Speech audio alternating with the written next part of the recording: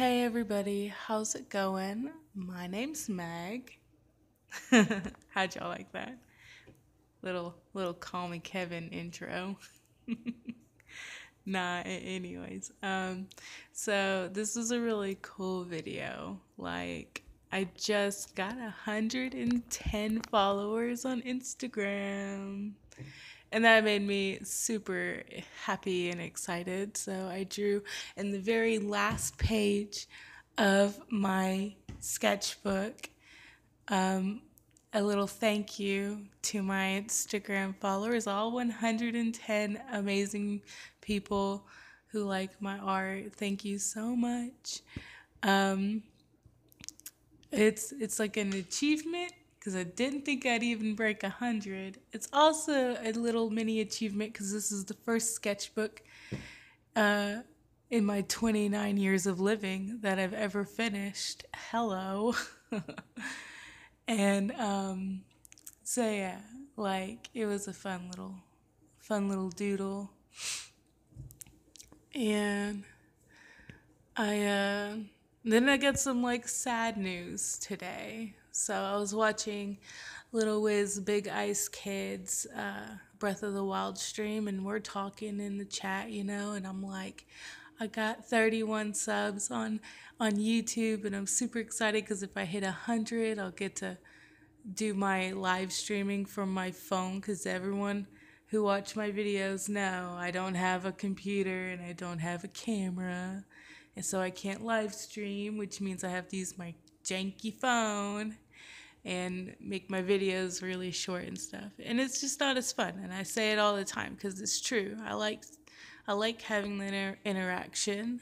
I like people saying, "Hey, add a walrus to your doodle," or "Hey, like give them laser eyes or something," and I'll be like, "Yeah, that sounds fantastic," and then stick it in, you know.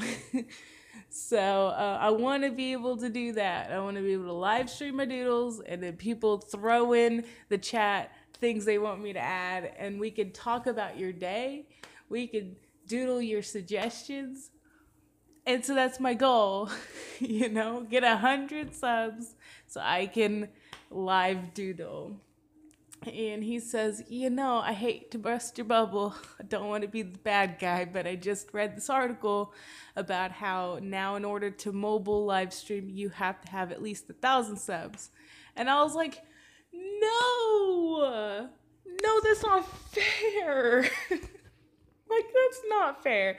I never in my life am gonna get that many people to subscribe to my channel. Like, that's ridiculous. Like, like I think on average I get like, I think the most views I've ever gotten was on my Jazza art box, and it was like 280 something, and that was with me hashtagging Jazz's name, who's got like 1 million subs. There are people who opened that box, got thousands and thousands of views on their videos. So there's just no way in hell I'm gonna get 1,000 people to subscribe to my YouTube. And I was like, my dreams, my dreams are shot. Like I'm so upset about it. I said, well, I guess on the bright side, I still have Instagram and I can always live stream on my Instagram. The downside to Instagram is it only lasts for like 24 hours and it's gone forever. You know, every interaction you had, all the fun talks, they're gone, after a day. And you don't get to go back and rewatch them and relive it and have good times. So, the upside to Instagram, however, is say I wanted the radio turned on in the background. Instagram isn't going to shut down my live stream for having copyrighted music playing, because Instagram don't care.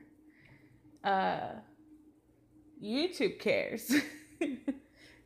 YouTube will like take your video down in a second if there's some kind of copyrighted anything on your stuff. So that sucks. So whatever.